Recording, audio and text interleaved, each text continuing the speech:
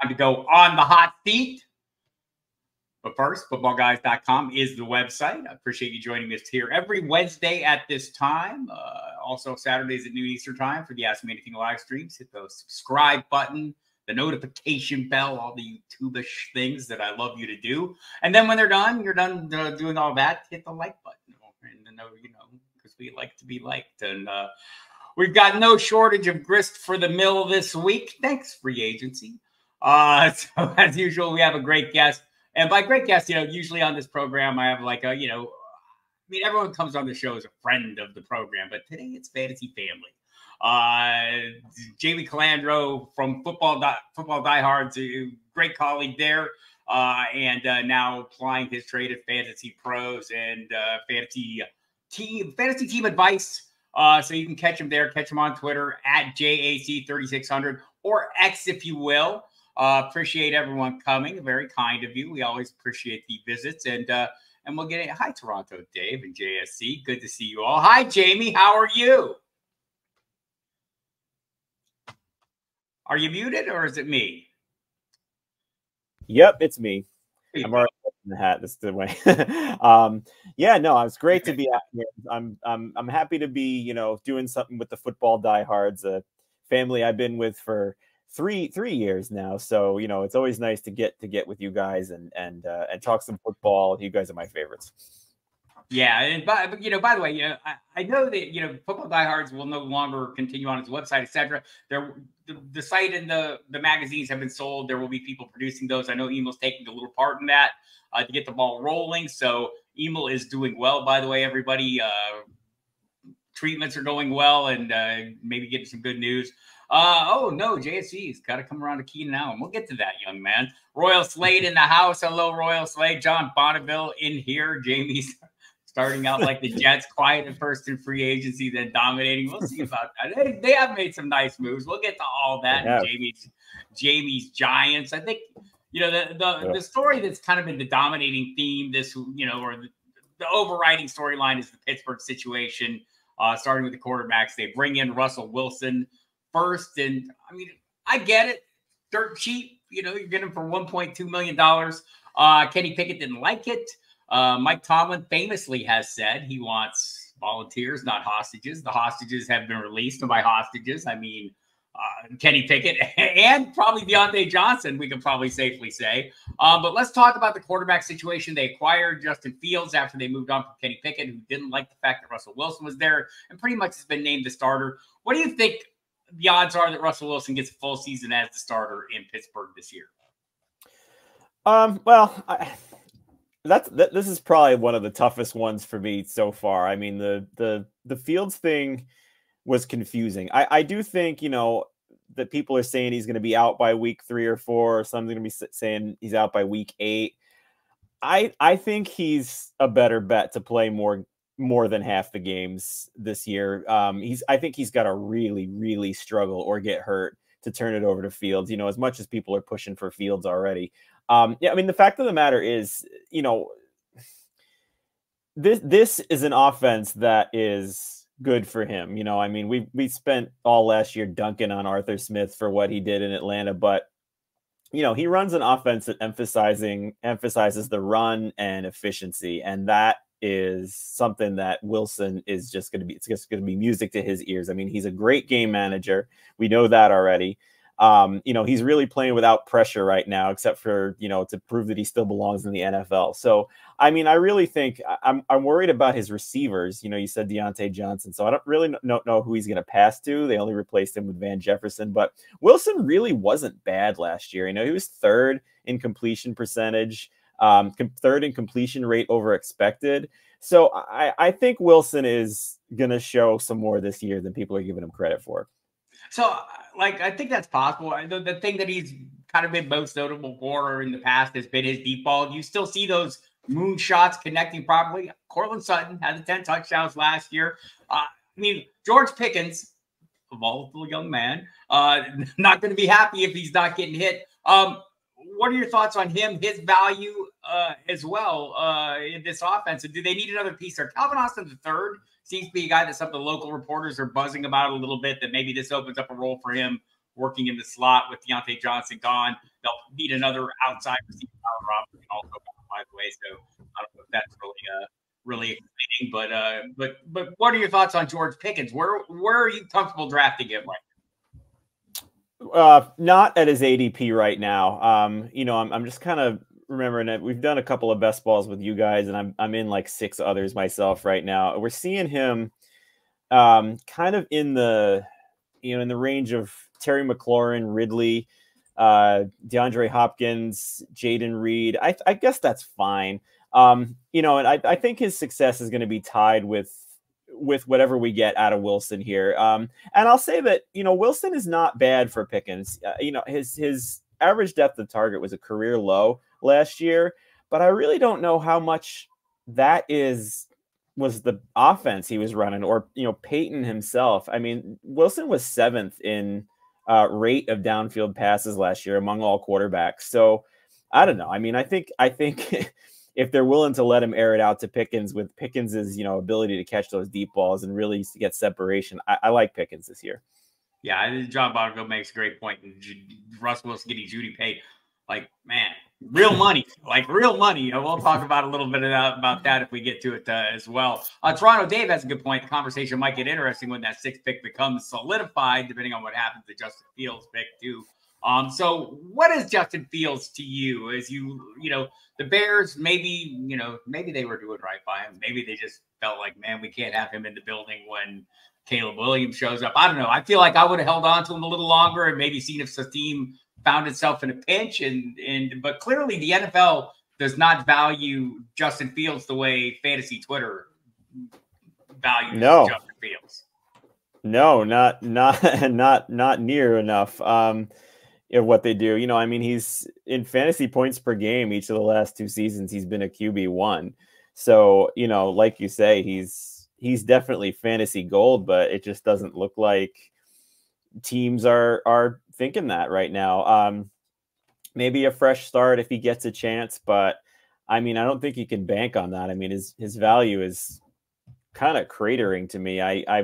You know, I'm looking at my quarterback rankings right now. I got him down at 19 now, and I have his replacement 1 spot ahead of him in Chicago there. So I'm really, I don't know. I don't think he's a safe pick this year. I don't think he's just going to come in because fantasy wants him to. JSE coming in with some bold breakfast for dinner talk. We may get to that later. That's fantastic. That is, I mean, you can't go wrong when you're doing breakfast for dinner. John Bonneville thinking plan A was for Fields. I'm not sure that that's entirely wrong, right? Like we heard Mike Tomlin was a big fan of him, and then they didn't like the price, pivoted to Wilson. Makes sense. Feels like malpractice not to play him over Wilson. We'll find out how that goes. Now they're stuck with the promises to Wilson. Maybe so. Kenny Pickett not stuck with those promises. Bears trying to say they had better offers for him, but they wanted to do right by him. That is not a believable story. I'm gonna just go with that. I mean, there was a little talk. You know, I know Courtney Cronin from ESPN was reporting that, you know, the Bears were telling her this, and I saw some people like kind of ragging on Courtney Cronin a little bit. What's she supposed to do? Not tell us what the Bears told us? Do we not want to know what kind of liars they are? I'm looking for that kind of content. I mean, that's how all this works, right? I mean, like, I want the information. It's funny, JV, how we kind of blurred the line, and I don't want to get too far astray here, between what a beat writer is and what our expectations were. When I got in this business in 1993, it's been a while, beat writers were just that, right? I mean, they reported nothing but facts. I think the fantasy community, the audience, pushed them into giving these opinions and turning them into opinion people. Well, sometimes they're just reporting the facts, right, and letting us know what's going on. And I think that's the case with the Bears. Look, they had to put a spin on it. It's not surprising that that's the spin they put on it. Also, fair to say that we're all grown-up adults and can sit here and say, yeah, that's a big fat lie, right? But that's what I want. So, like, in general, team, I feel like when you're listening to any story, there's probably, you're hearing 5 versions of various lies, all interspersed with the truth. The more versions of those lies you get, the more pieces of the truth you can put together and kind of figure out what's going on. So I'll just go with that for right now. Talk a little bit, Kenny Pickett enters the backup phase of his career. Is that safe to say, I think? Yeah, I do. you know, that this kind of, I don't know if I want to paint the extreme of, you know, Arizona, but this feels a lot. This feels a lot like Josh Rosen, you know, when they drafted him, exactly. and you know, and Kyler Murray was there. It's like, yeah, you know, you're not the guy. So I mean, there are definitely worse backups, but I don't see any, barring an injury to Hurts, I don't see any fantasy value for Pickett.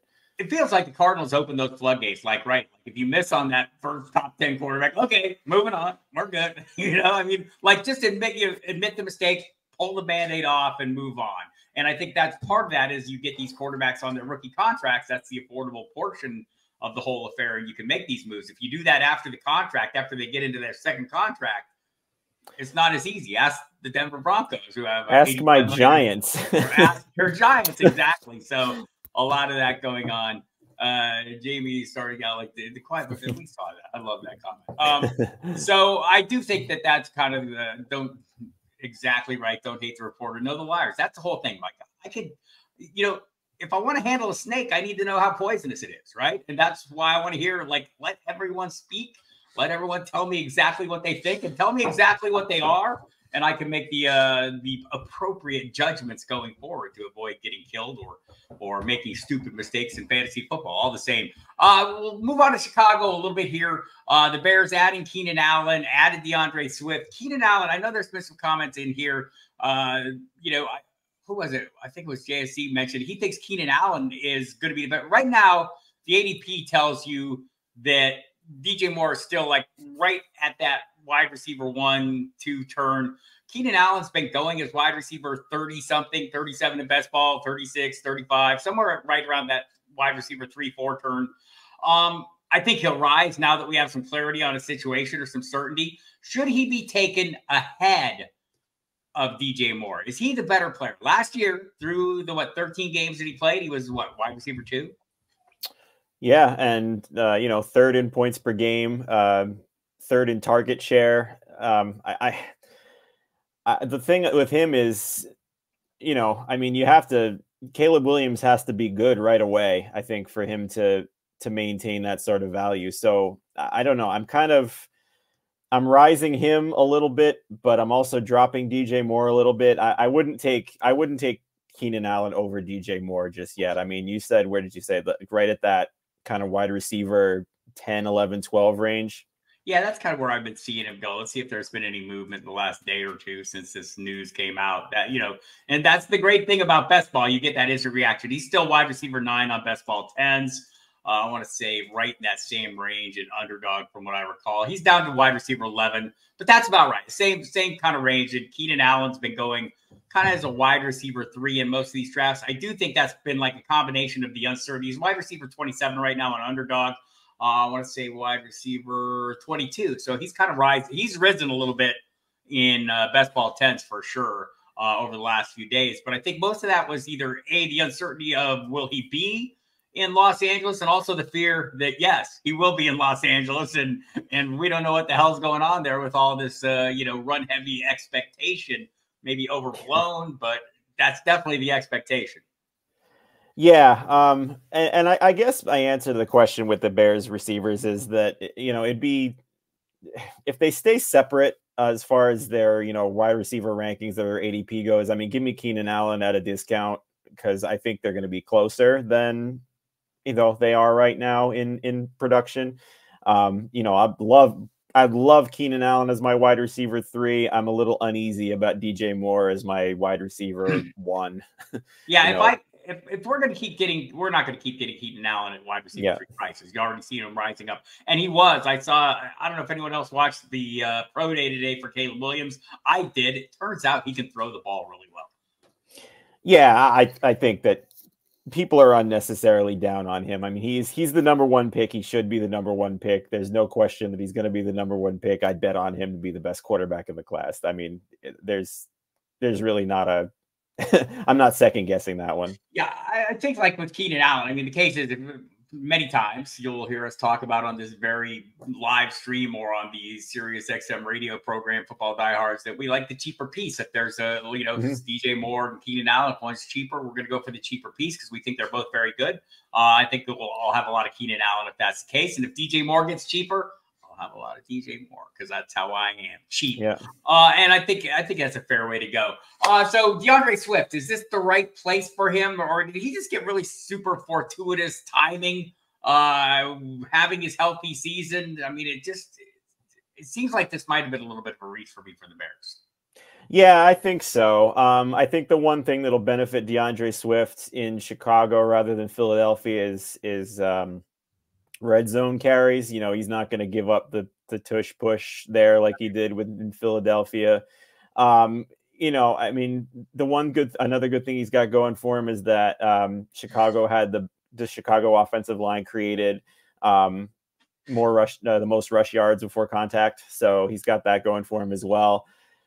You know, other than that, though, I think that was a bit of a jump in the gun. There's a couple of running back signings that I was questionable on, and that was one of them to me. But I do think his opportunity will be better in Chicago than it was in Philadelphia.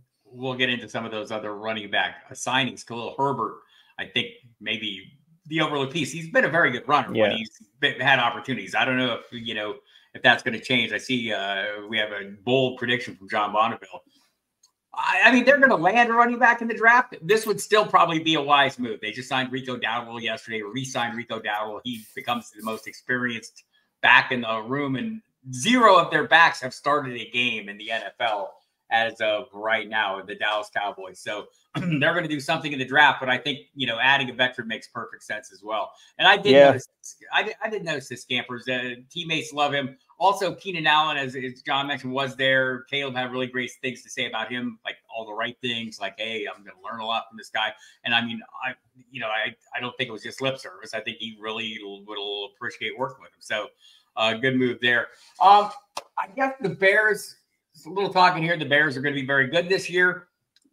Maybe they will. We will see. Shane Waldron comes in as the offensive coordinator. Similar kind of, the McVay tree, just kind of a different limb or a different twig or branch, I guess, if I'm being not so rude. So let's talk about the big move so far. For the most part, Kirk Cousins was the move we all anticipated. If there was going to be a move, Atlanta seemed like the most likely landing spot. I was kind of hoping for Minnesota. My dynasty shares of Justin Jefferson would have loved that. But here we have him in Atlanta. Will he cure all the ills that the Falcons have suffered, or will he and the combination of Arthur Smith's departure? Well, I think he'll cure for us fantasy players. I think that he will. I mean, we're Pitts London and Bijan Robinson really were not bad at all, and they haven't been bad.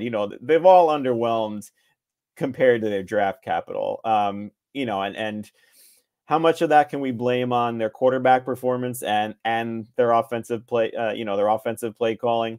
I think a lot. So, I mean, I think Kirk Cousins being such a big quarterback upgrade is going to make us be happy finally with what we're going to get, the ceiling that we want out of those guys. From a football standpoint, I don't think Kirk Cousins turns the Falcons into a Super Bowl contender. I mean, they still don't take the ball away on defense. They still can't stop the run. They haven't, we'll see what they do in the draft, but they haven't made any free agent signings on that side of the ball that matter at all. And they don't have the cap space to. So, right. I mean, I think they're going to win the South now. I'd be pretty confident betting that, but I don't know if they can football wise go past that. All right, if you just dialed up, it's Jamie Calandro from FantasyPros, and from Football Diehards. Did great work for us for the last few years, working in the magazines, the website, on the videos. Happy to have him here. You'll find most of his work now. FantasyPros, most of the written work now. Jamie, is that correct? Yeah. Any content right now is over at FantasyPros, and then Fantasy Team Advice. I'm doing the DFS NBA nice. full time over there now. With cores and running our optimizers and the kind of technical stuff over there. Hit him on the X machine at JAC 3600 3600. Get him there. I'm Bob Harris, by the way. I'm at Football Guys. You can find my weekly notebook there. They put it out every Monday. Also doing instant reactions, tons of other stuff, more stuff coming. So watch for all that. And also on SiriusXM Fantasy Sports Radio. Right now, we're on Saturdays at 3 p.m. Eastern time. So catch that there for 2 hours every week. That's going to ramp up soon enough, probably starting with the draft. In fact, I know starting with the draft. So be ready for that. And also be ready for some other moves in the NFL. Marquise Brown. I mean, we've all been waiting for the Chiefs to get this wide receiving piece that's going to totally unlock all the other pieces and make everything fantastic. Also, they just won the Super Bowl. Things are relatively fantastic as it is, just from a team perspective, NFL perspective. But it's been lacking. The offense was lacking last year from a fantasy perspective. Does Marquise Brown fix some of that? Yeah, this to me is one of the more underrated signings of any of the free agency moves so far. You know, I mean, the immediate reaction, I always like to take to Twitter as soon as one of these big moves come out to see what people are saying about them. And, you know, a lot of it was defending Rashee Rice to the death there, which I get. And you know, don't get me wrong, Rice is great, but you know, people have forgotten that Marquise Brown is still only 26 years old. And you know, the deep ball guy he's replacing there is Marquez Valdez-Scantling, who had the 3rd worst air yards conversion rate in the NFL. And Justin Watson, who was the other one that was, you know, kind of their air yards per target guy, was also in the bottom 10%. So, you know, this looks like he's going to step in and he's going to be the first real downfield threat they've had since Tyreek Hill. Rashee Rice and Travis Kelce are still going to get their, you know, they're still going to get their stuff. But I mean, the high quality targets that he's going to see from Mahomes as compared to Kyler Murray, who is one of the NFL's worst downfield passers, I think is going to, I have so much Marquise Brown right now where he's getting drafted early on. Yeah, I'm landing him as well. And I think Rashee Rice has been going a little higher than I was comfortable with before. I think this might knock him down a little bit. And look, this doesn't preclude him from being fantastic. Maybe it makes him better. Maybe adds instead of subtracts. Sometimes that's how it works. Certainly can't hurt Travis Kelce to have the middle of the field unclogged a little bit as well. So a lot to like here. I still wonder, Jamie, how much we're worried, you know, like how much of Travis Kelce's season last year, I wonder if he was ever really healthy, right? He hyperextended the knee, or at least that's what they would like us to believe happened. Like if at some point in the next few weeks I hear, oh, Travis Kelce missing the start of OTAs because he had a cleanup or something, like would not be totally shocking. I'm not saying that happened, but I mean, just like some of the players that, you know, maybe we can say the same with Kyle Pitts, who was coming off the previous year's MCL, but said he was never quite healthy. I think some of these injuries take a little longer than we think, or at least for these super high-end players. So maybe that's a little bit of what we're seeing. Mike Williams coming off a big injury, an ACL, suffered early last season. He will play for the New York Jets. Says he'll be ready week 1. What does he do for this offense? I'm terrified for that guy on the MetLife field, the MetLife turf. Rodgers too, for that matter, again. But yeah, I mean, you know, as long as he's healthy, he before he got hurt again, he was wide receiver 15. So I mean, he's still as productive as anything. He's going to be 30 years old. I think, you know, he can slide in as a much better number 2 behind Garrett Wilson, like way better than anything else they've had so far. And the quarterback upgrade theoretically there too. I mean, he's a downfield threat on the outside for Aaron Rodgers, who is one of the more accurate passers in NFL history. So, I mean, I'm curious to see what people value him at as the offseason goes along. But yeah, he's kind of a low risk, high reward right now where he's going, you know, with he's kind of next to some of the rookies. I saw Jacoby Myers and Josh Downs. I'd take him over them. Yeah, I think I would as well. JSD is getting a little angsty here about the we're missing his question. Brandon Ayuk or Deebo Samuel, they are going close. Look, Brandon Ayuk, a lot of whispers and a lot of noise out there that maybe he'll get traded. I don't think that's going to be the case. At least the people who cover the 49ers are pretty sure that won't be the case. But look, crazier things have happened. He does look exactly like Mike Tomlin, and they do have a need. So There's that. Which of these guys are you drafting? Is this an easy case of the cheaper piece, or is there one you prefer since they are so closely priced? You have a clear-cut preference. No, I follow what you and Mike do with that all the time. It's, you know, the cheaper piece in that offense usually, but I am all team Ayuk here. His efficiency is bananas right now, and you know, given that Deebo Samuel scored more fantasy points above expectation than any other wide receiver, that means more touchdown regression. You know, in expected points per game, he was a wide receiver 3. And, you know, Ayuk is a wide receiver 1 across the board. I actually think Deebo is being overdrafted. So that's actually an easy call for me. Yeah, I'm kind of with you as well. I'm keen on Ayuk. I know that it seems like he's not all that, but I mean, when you look at the numbers, like last year, I was examining some of the advanced analytics and those things, man, it's all pretty remarkable. And Deebo seems a little more hit or miss even to me. So Bonneville has no mercy. Alan Lazard will look great in the DC. Mike Williams or Curtis Samuel? Curtis Samuel has a new deal and a new home. How do we feel about him moving on to Buffalo? Good. That's a tough question. I mean, I guess that's what you're looking for. I mean, I think he's got a really nice sleeper appeal for the Bills, as a late wide receiver. You know, he looks like on that offense, he's still going to be the wide receiver 3 at best. You know, 4 more realistically. So I'd take Williams. Yeah, I think I'm going to go ahead and go with Williams. We're just, you know, before we get off that subject and get into some other cities and places, I don't think he's a wide receiver 2. I think he's a wide receiver 3. I know my buddy Jeff Bell at Football Guys thinks, you know, that they have other guys that are like maybe a little more likely to play the Gabe Davis role. And maybe it's even Mac Hollins who they decide, or at least the body type and the kind of physical play that he exhibits. So, but that doesn't even as the wide receiver 3, that doesn't mean he won't be more productive than whoever the wide receiver 2 is. I also imagine that you never know when the draft goes, but I mean, it's got to be their top target position right now in this draft, especially with this class. Yeah, JSC, by the way, avoiding Ayuk and Deebo because of their ADP and the uncertain target share. I don't know if I'm avoiding them, but I don't know. I'm avoiding Deebo. I tend to avoid, there are other players I like at that price a lot better than him. And yes, Mel, there will be, I think, a pro forecast this year. The work is ongoing on it. I will not be part of it for the first time in like 30 years, but things change. People buy things and they move on. Alan Lazard, Curtis Samuel. All right, we're all caught up on the comments. Let's go on to Calvin Ridley and generate some more exciting comments here. Calvin Ridley. So Tennessee did not want to play 25-year-old AJ Brown $100 million. So instead, they decided to wait and pay 29-year-old Calvin Ridley $100 million. How do you feel about this move, Jamie?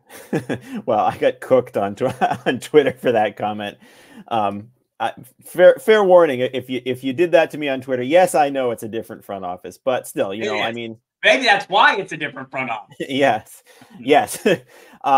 You know, if this front office is trying to rectify that mistake, I think they're going about it the wrong way.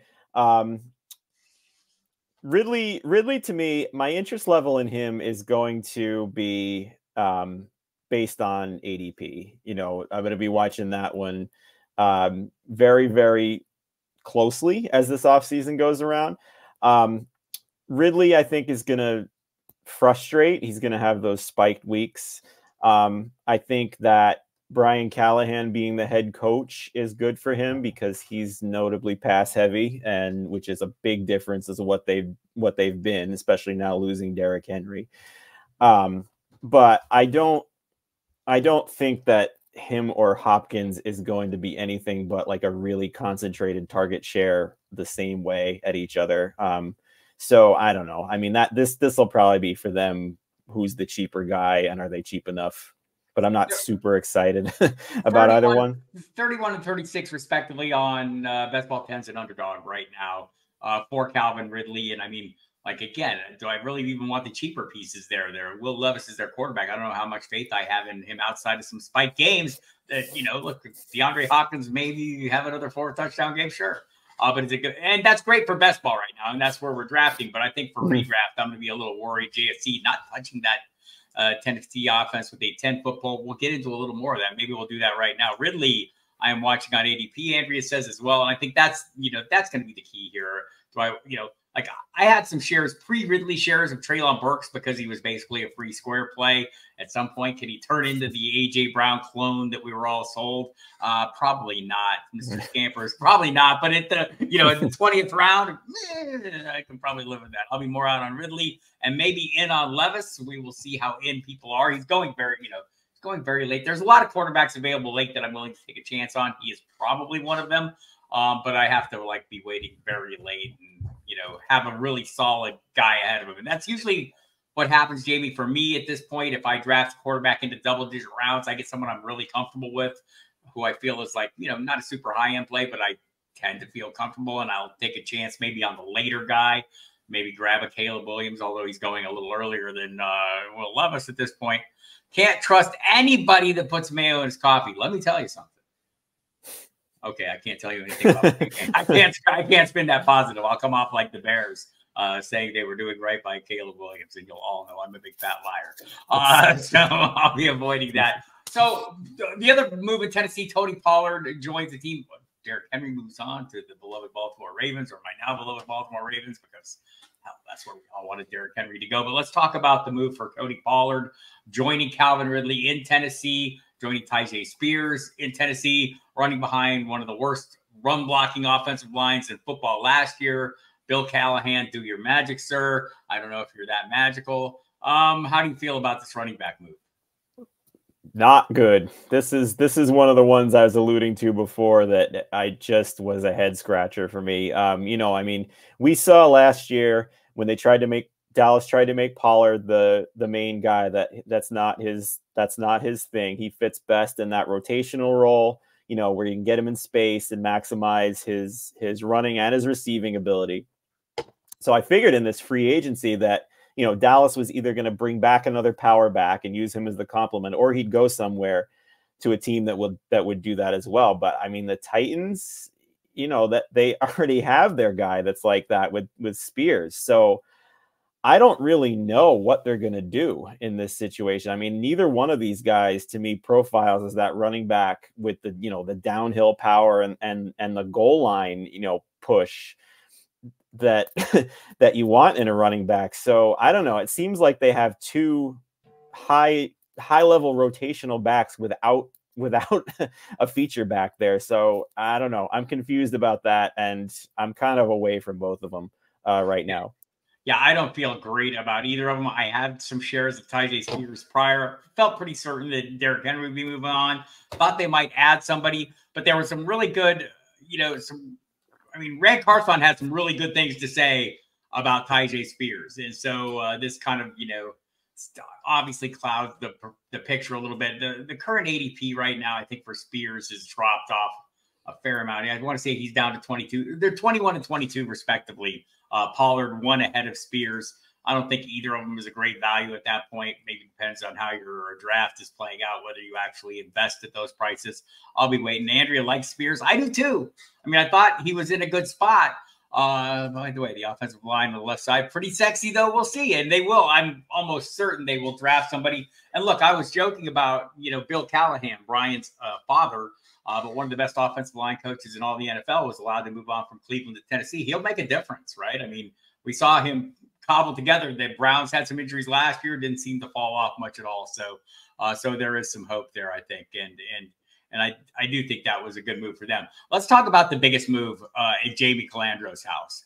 Saquon Barkley going to dominate in Philly. I didn't mean to spring it on you like that. According to Saquon's daughter, he now has a chance to win games. So congratulations to him on that. And yes, I'll stop rubbing it in and let you expand on your thoughts on the move Saquon Barkley to the Philadelphia Eagles.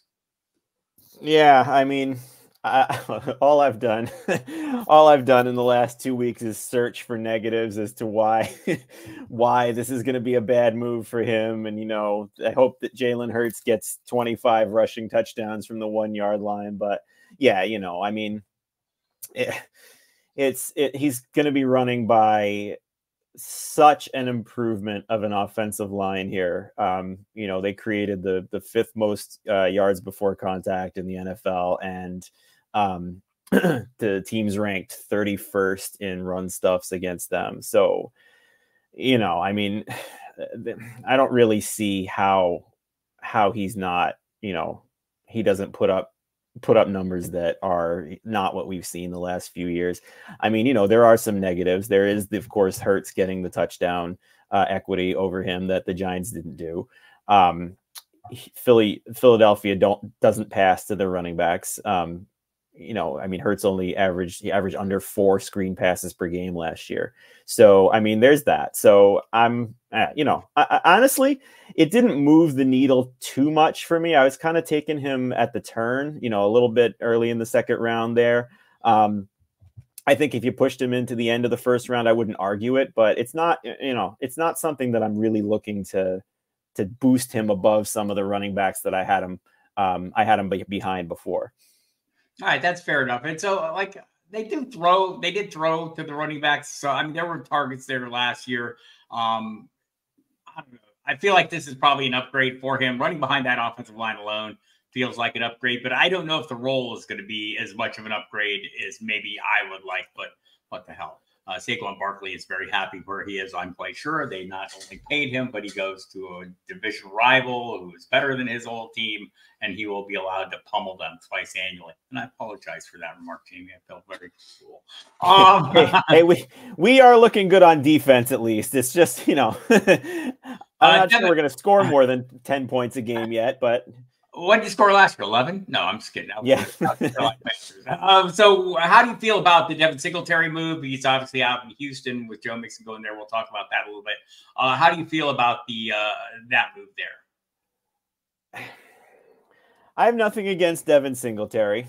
You know, he was quite good for Houston last year. I mean, you know, he also proved that he could be a workhorse back. You know, I mean, from week 9 on, he averaged 19 and a half touches per game.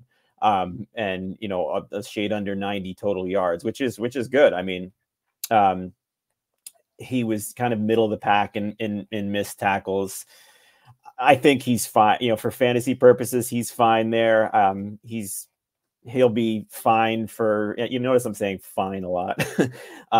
You know, there's nothing exciting about it. I mean, you know, I'm just kind of looking at the fact that Aaron Jones got a 1-year deal for $7 million, and, you know, Joe Mixon got a 3-year deal for not a whole lot more than Singletary. Derrick Henry was a 2-year deal. You know, I really would have just rather had one of them who can kind of offer some upside and some explosion there. But yeah, you know, Singletary's fine. I like, you know, he was okay in Buffalo. He was better, I thought, the down stretch in Houston. We'll see how that plays out. Let's see. There's commented here. Let's get this. Sniper Mel loves Josh Jacobs in Green Bay. I think I do too, mostly because Aaron Jones is gone. AJ Dillon comes back. I don't think he's there to cut into Josh Jacobs' workload. This looks like a super clear path to a heavy workload. I think Matt LaFleur has wanted to run the ball more effectively. Do you think he'll be able to do that with Josh Jacobs? Yeah. I think that was a great spot for him to fall there.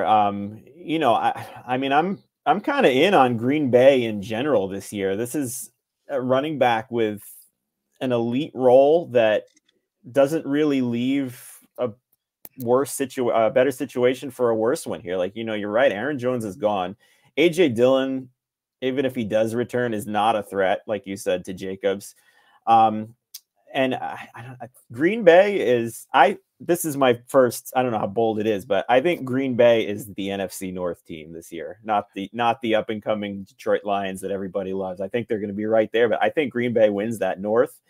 And I am going to probably put a Super Bowl bet on them. I haven't looked at the odds yet of that, but right now, I mean, I think they've got all the pieces there, and it's now an upgrade at running back, and he he's proven capable in the passing game too. You know, we didn't think that Yes, at first, better than people think, right? I think it's kind of been overlooked. So Sniper Mel with his Packers logo has eaten this up right She's now. loving it, man. He paid me nothing to say that.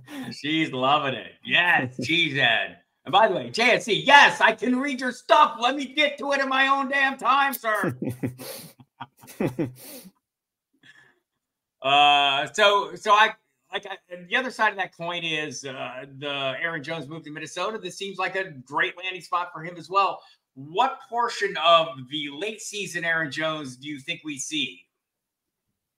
As long as he can stay healthy, he's an RB2 with RB1 upside. He showed that, you know, weeks 15 and on, he averaged 22 touches and over 120 total yards. Like he was a weekly RB1 there. That offense, there's nothing wrong with their offense. I know they got the quarterback downgrade, but that offense should still do stuff. You know, you gotta wonder how much time, if Aaron Jones's time is coming to an end. So it's health for him. But, you know, if you're willing to take on that risk, I like him a lot in Minnesota. I like him an awful lot. The Dallas Cowboys and San Francisco 49ers would tell you he was pretty good on fresh legs. And that was the thing, though. I thought, you know, if you're looking at the end of the season, everyone else had been playing the full year. He had not. So before JSC loses it here, let's go ahead and get your thought on Brock Bowers. Yeah, I mean, you know, I'll say the wishy-washy answer and say landing spot matters. That you know, so he's calling him a screaming value. Is he a screaming value at tight end 9? Yeah, no. I mean, I don't think that's really a screaming value. I think that's, you know, probably people are projecting a little bit on what they saw from last year, and I don't know that he lands in the same ideal spot that we saw Sam Laporta land in. I mean, I think he's going to be good, and I think I don't know. Every time I look at him, I feel like he's not all as impressive. He's 10 on Best Ball 10, so 9 or 10. I don't think he's a value. I think he'll be very good, but I feel like we're chasing Laporta. I think so too. And, you know, the thing that always worries me about tight ends coming from college to the NFL is whether they're not a good enough blocker or whether they're too good a blocker, that's what they'll be used for. So, I mean, he's a good blocker. He's not elite based on, you know, all the tape and all the metrics that we've seen. But if he learns quickly how to be one of the best blockers in the league, I think he's George Kittle, who is, you know, a nice comp to be compared to kind of that, you know, playmaking tight end that can, you know, pretty much shed any defender that they throw at him. They've lined him up all over the place, but yeah, it's landing spot for me. And like you said, I think he's a little bit too highly touted right now for a guy who has yet to play a down in the NFL. But I think your fallbacks are, so the difference between, you know, being aggressive with a rookie quarterback or a young up and coming quarterback is there's a lot of quarterbacks you can get as quarterback too who can easily carry you through. I don't think that's the case at tight end. So if you miss on Bowers, that's going to be a little bit of an issue. I don't know that he's going to be a miss, but like not all the rookie tight ends were super great. Like Dalton Kincaid was okay, but wasn't like, you know, people expected him to be better than Sam Laporta. So, and Michael Mayer, you know, kind of came up short. So I feel like it's a little bit of a gamble at that point, JSC, but like not without some merit. And maybe you go more aggressive on tight end. You get one of the steadier guys early or one of the safer plays early. Or there are a couple guys going after him. I want to say Dalton Schultz probably going after him. Maybe that's a reasonable, but you'd have to invest pretty close after to get like Dallas Goedert's going a little later, you know, based on, I think this last season, and maybe he can outdo that a little bit. There was Steam Waller might retire. He has not said yet. I mean, I think that they're just waiting for the decision was the last I saw. And I think I checked yesterday again, just to see if there was anything new on that. And there is not. So like, I'm kind of hoping he does, because I don't want to get caught up in that again. And the Giants probably hoping he does too. Well, if he does, then you might see Bowers in blue. Right. Hey, Jeff, thanks for coming. Hey, Jets, Colts, Bengals with me, I guess, for landing spots. They have Mike Gesicki in Cincinnati. They're certainly not investing. Okay. See, that right there is like a microcosm of everything. I mean, you know, on the Bengals, that's great. On the Colts, I don't know. Well, the Colts That's a have little too more many tight iffy. ends. If they limit Yeah, it to right. one guy, it might be worthwhile. And I thought this was a good point by John. Yeah. Is I mean, Chandler looked perfectly serviceable, but was he good in pass protection? No. Or who will he be protecting? That will be the big question. Let's move on to some of the other running back moves that happened here. The Joe Mixon and Zach Moss kind of swap out. Mixon goes to Houston. I think a lot of people are excited about that move. One of the reasons they moved on from Joe Mixon, the Bengals, was because of his explosive run rate. He's way down out on the breakaway run rate. Far beyond, and I know we didn't touch on Derrick Henry. I thought it was surprising. Derrick Henry 6th last year in breakaway run rate. According to Pro Football Focus, he had the 7th highest speed in the NFL. I mean, he's still got some steam. He's in a great spot. I mean, I don't think we want to belabor this. I'll just ask you this quickly. Are we seeing – do you think – should he be going as a running back one? He is not right now. He's right outside the running back one range. Is Derrick Henry a little bit low, or look, I'm happy to take the discount, but I think that's going a little low to me. Oh, that's way too low. That to me that was the home run signing of free agency, I think. Right there. I mean, he hasn't slowed down at all. We keep waiting for it to happen, and it's gonna eventually, but I mean, he's so durable. There's only one season that he's played less than 15 games so far. Now he's on a team that has other elite talent alongside him, including a quarterback who is, just as good a runner. I mean, they can't stack the box for him. I mean, I don't know if there's a bigger upgrade at a position other than maybe, Cousins at quarterback in Atlanta than they made at running back in that thing. I think that turns them into an immediate contender. They were already a contender. They only scored 10 points against the Chiefs there. I think this immediately rectifies that, despite what they lost on defense. And in fantasy, it should be the same. I mean, how is he not going to score double-digit touchdowns with another, 1,300 yard season there? I don't think, barring injury, it's possible.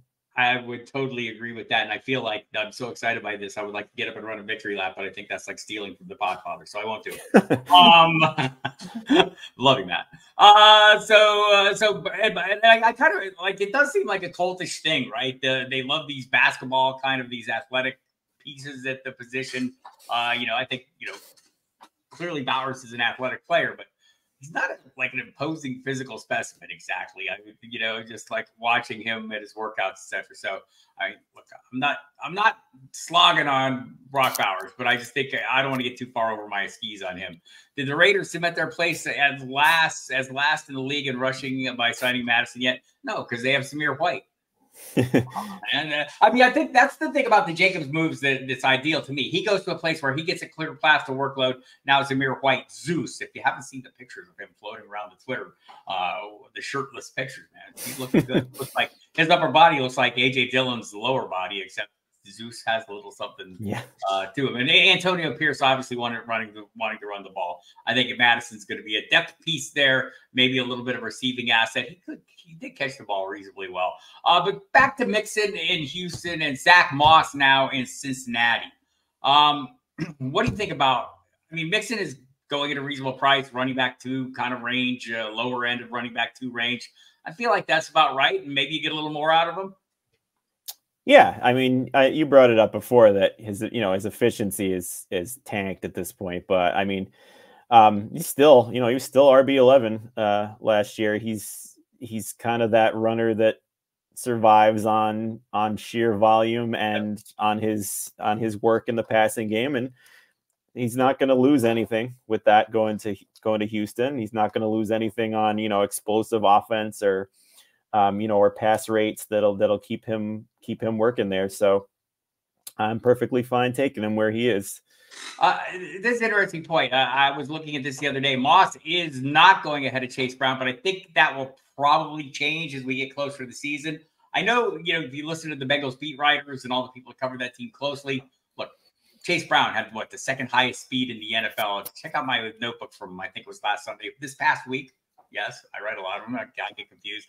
But he had the second highest speed, only behind DK Metcalf. I had guys like Tyreek Hill and all the fast guys Chase Brown had on his 54-yard touchdown on a screen pass last year. And he's one of the reasons they wanted to move on from Mixon, is to maybe get a little more of him. But he's going like at wide receiver 31, 32 right now. What I'll be watching for is that price to drop a little bit with Moss going, and then maybe I jump in. Yeah, I agree there. You know, I mean, I think that once people get the sense that, you know, or catch on that how poor Moss is in the passing game, how, you know, how much Chase Brown is going to eat into that. I mean, I think that goes without saying, but, you know, people often overreact to that by thinking that he's just going to be, you know, it's kind of like a Jalen Warren, Najee Harris type deal for me there, where, you know, people got so enamored with Jalen Warren that they really underestimated the workload that Harris would continue to get. And then he became the value. So, yeah, I'm with you there. I want to see Moss drop, and then I'll jump. So, Mr. Campers mentioned Samaje Perine had a pretty solid season. I feel like he is going to diminish a bit this year. I think Javonte Williams is probably going to, you know, a full year removed from that injury. I feel like this is kind of a rebound year for him. I'm hoping for it. I think you're getting him at a still fair price. Jaleel McLaughlin is going to be a factor, kind of like Chase Brown is in Cincinnati. So I think that's going to be the duo. But man, Perine will like get some work. I mean, he's capable and is a pass blocker, capable as a receiver, good at the goal line. There's plenty to like about him. What's to like about Austin Eckler now that he is a Washington Commander? Nothing. Let me answer that for you. Nothing, because I was all in on Brian Robinson. It's like, yeah, that's a frustrating committee right there. You know, I mean, I think, given, you know, the fact that he was in the bottom 15th percentile in yards after contact per attempt, and he, you know, only 3 qualified running backs were worse in missed tackles forced. This is probably one of the better spots that Eckler could have landed, because, you know, he looks like he'll definitely at least get that passing game role, which he is one of the better running backs in at. But I don't know that he went in the last best ball I just did. He was in the 5th round. Someone else can have him at that price. What if it was as much the injury as anything else for Austin Eckler last year? Do you see any sign of that? Yeah, but he's so touchdown dependent. You know, the last couple of years. I mean, he's led the league in red zone, or, you know, end zone and reds inside the 5 in it for the last at least 2 years. It might even be 3 years. I don't really want to bank on that, on top of his age, on top of, you know, maybe he bounces back if he was playing hurt last year, but he's got to fall in ADP for me to be taking him. I mean, I looked at FantasyPros earlier, and, you know, we just mentioned Zamir White. He's going after Eckler. Yep. No, thank you. Not my house. Royal Plate loves Antonio Gibson to New England. I do too, except for the shares of Ramondre Stevenson that I might have snuck in prior to that move, thinking that, hey, clear path to workload. We got Alex Van Pelt coming in as offensive coordinator. Last we saw him was coordinating a Cleveland offense that was very run heavy for the most part. Mostly for quarterback related reasons, I believe. Might see more of the same in New England, running heavily due to quarterback related reasons. But I do think Gibson needed a change of scenery. The new James White, we shall see. Royal Slade watches those things closely. He might know. We got about 10 minutes left with Jamie. So if you have some more questions, go ahead and get them in now, and I'll make sure we hit them before we get out of here. In the meantime, we'll look at some of the moves. So we saw Michael Pittman. Mike Evans got a new deal. Seems reasonable. He sticks around with Baker Mayfield. That seems like the best possible outcome for both of them. Liam Cohen comes in the offensive coordinator, someone that Baker's comfortable with and has had a little bit of success with. Michael Pittman Jr. gets a 3-year deal with the Colts. He will stick around. I like that move as well. T. Higgins, likely to remain with the Bengals. Do you feel like he could be a true wide receiver 1 somewhere else, or is this the best spot for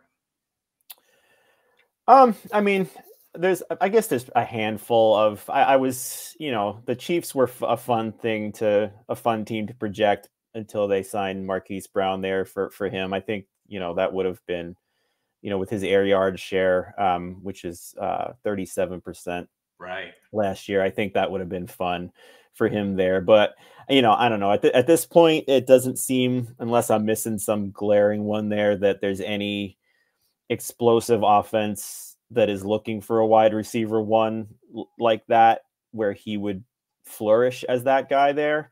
Maybe, I kind of banged the drum on him to the Giants for a little while there, but they spent those draft picks on Brian Burns, which I was happier about than getting T. Higgins.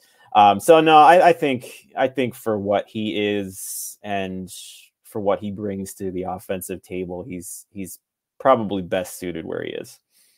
Gus Edwards, by the way, I kind of passed over him, goes back to his old offensive coordinator from Baltimore. He had a great deal of success under him in Los Angeles. I think he's in a good spot.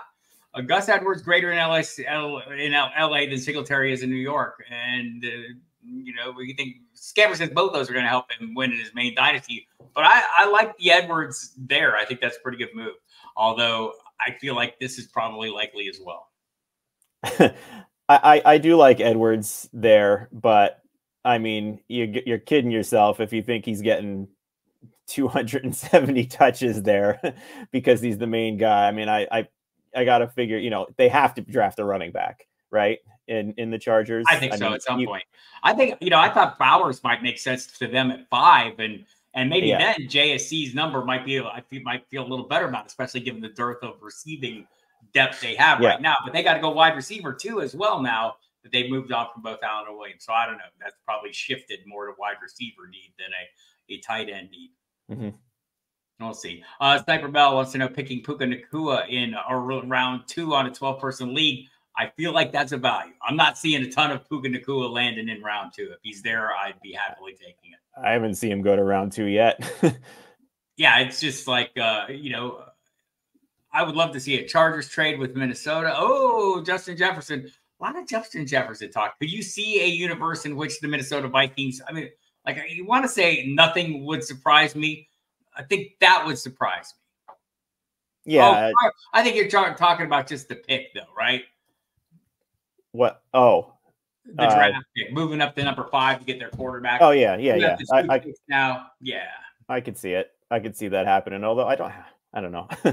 I don't know if the Chargers are in a position where they want to do that right now. That's been the talk, of this thing, that as soon as the Vikings made that deal, the speculation started flying to 3, to 5, to 4 even. If Arizona was willing to pass on Marvin Harrison there. I think they are not.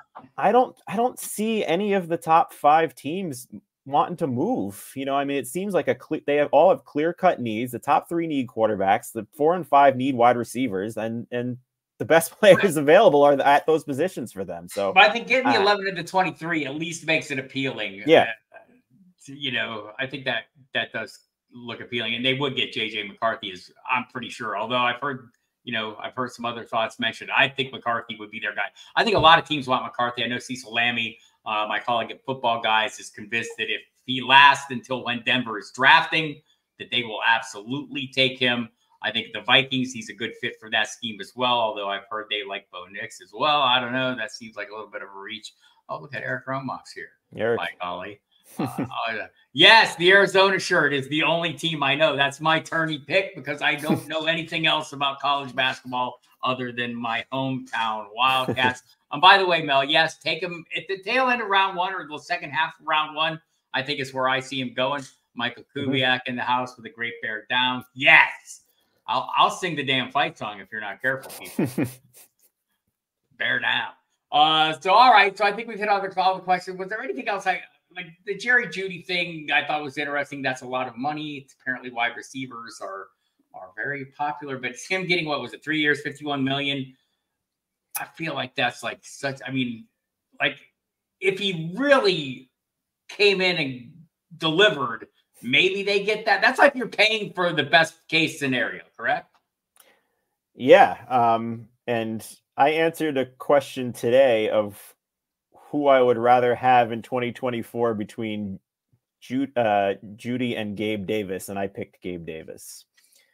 So, you know, I mean, Judy is going to need utterly elite play from Deshaun Watson, I think, to, you know, to have me look his way as someone to say like, wow, I was really wrong about him there. Yeah.